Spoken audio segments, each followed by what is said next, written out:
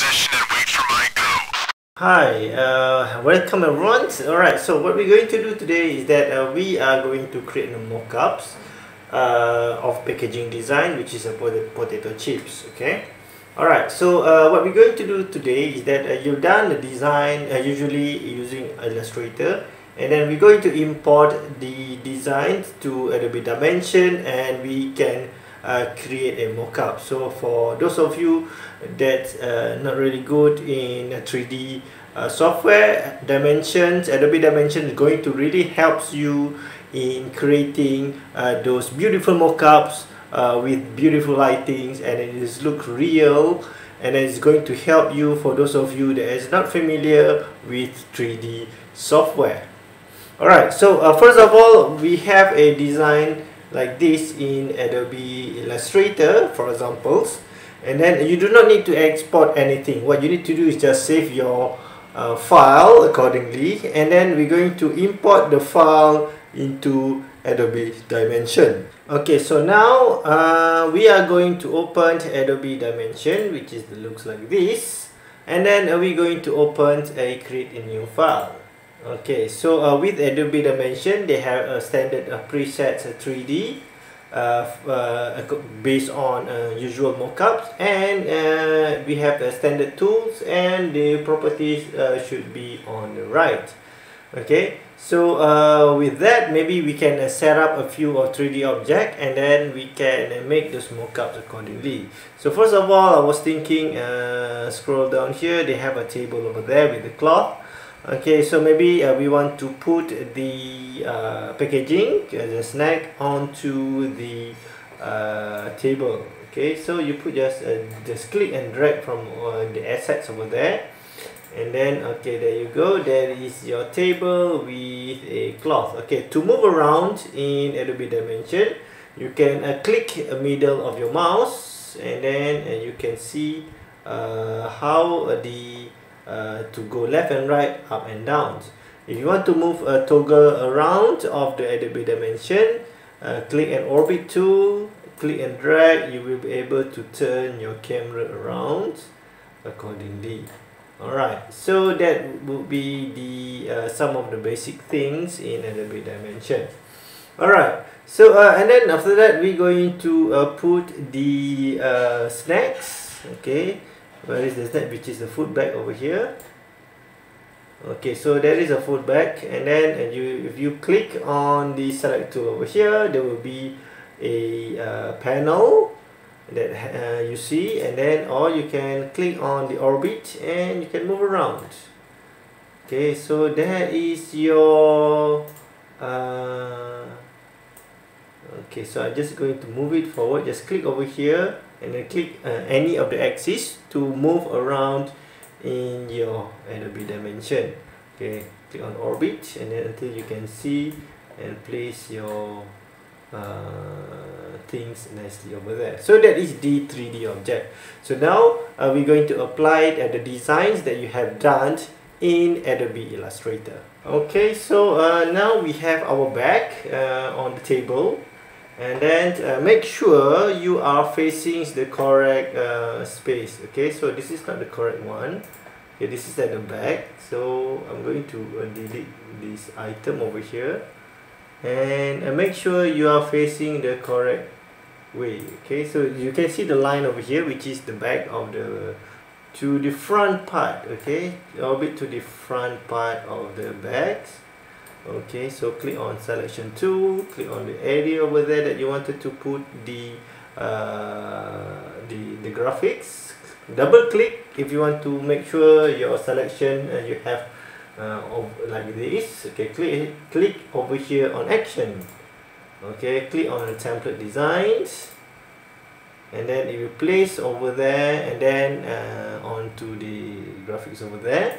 Okay, and then what you can do is that make sure it is in the middle of the food bag, and then you can resize accordingly until you feel from the top to the bottom.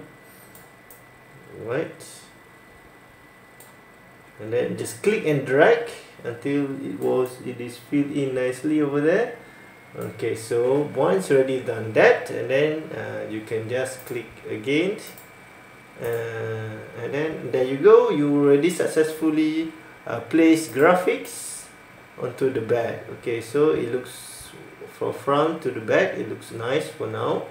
And then what we're going to do is that we're going to apply some texture onto the table, make it looks real, and we're going to put some backgrounds onto the scene.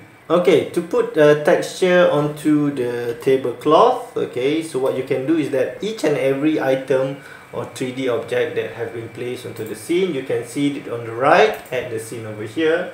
So you can see over here the cloth on the table. Okay, so it written over there, literally cloth on the table. So we're going to give a bit of some feel towards the tablecloth over there. So it gives some better texture, okay, onto the cloth. Okay, cloth on the table. You can see you can open the scene, and then you can see a cloth. What is the texture that you want to put? Okay, so how do you want to put this texture? Click on here onto the selection tool. Click on cloth. Okay, and then you can apply it. You can double click on the cloth. Okay, so you selected cloth, and you can click action to put your texture. Okay, so what I would do is that I would use a standard texture that we have over here. So if you scroll down, or you can click over here on the material, it stated over there what kind of material that it have. Okay, so or substances material. So I will go down until I saw denim. Okay, so it makes sense of the tablecloth use that. So I'll just click and drag onto the tablecloth over there. So it will apply the texture to the tablecloth. Okay, so apply texture denim. Okay, so you can make a setting. I want to reduce the roughness a little bit.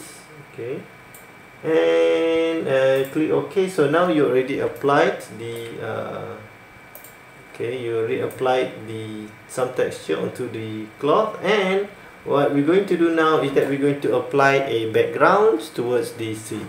Okay, to apply background is quite easy. You just click over here, just click on the background. Okay, so it will highlight over there environment.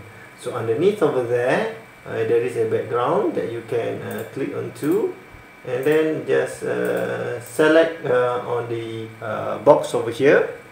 Click on the image, and then you can import the image from the computer. So this is the image examples that I have chosen, which is a part. So I can click open. So that is the background. And okay, so for the environment, I would click the match image, and I think I select multiple lights to make sure it is very clear in terms of the lights that were received by the object over there. Okay, so after that, and you can zooming in and zooming out using your keyboard, your mouse to make it closer.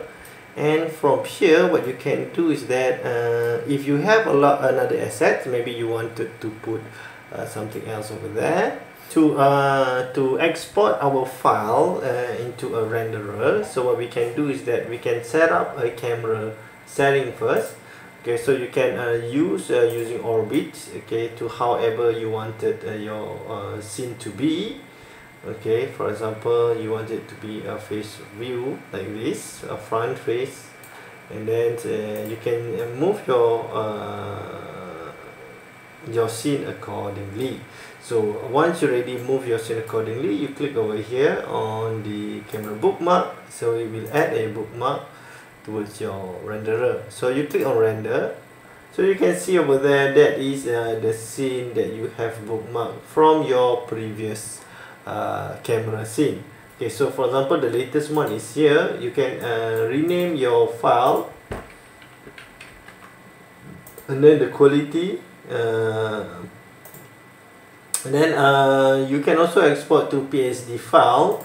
You can edit all the designs in PSD. So but since I am just going to stick to PNG, Okay, so PNG, and then click this file, the location of your folder, that the output of the image. So click a folder, and then after you make all the selection with the view, the name of the file, the quality of the image, the ping format for the image, and the location, just click on render. And then just wait for a few minutes until it is completely rendered, and then we'll see the output. Okay, so that is our rendering file. So it looks good, the lighting is nice, it has all the shadows, the texture and the background. Okay, so you might want to try Adobe Dimension. For those of you that's not familiar with 3D design, so it will create a great mockups for you. Okay, so have a good try, have a nice day everyone, stay safe, and then I'll see you in the future.